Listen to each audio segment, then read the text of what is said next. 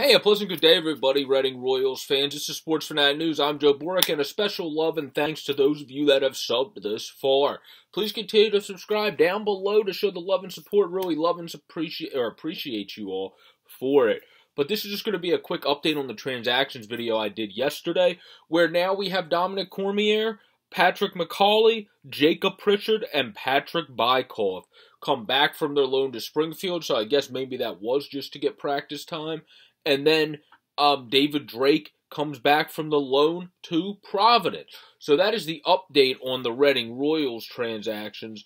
As for the Royals, it looks like everything's on track for this week, that they will be able to play this weekend at home. Hopefully everybody's okay in the Adirondack Thunder organization, and anybody affected in ours, obviously we pray gets well as well. This has just been a quick video to update the transactions on the video I did yesterday. I hope you all have a great, safe, and pleasant day and have enjoyed the season this far. Let's go Royals. Let's keep the better play going as we take on this weekend. Peace out, everybody, and stay safe, and go Royals. Have a great, safe, and pleasant day, everybody, as we take on Worcester this weekend. Let's beat up on them. Peace out, everybody.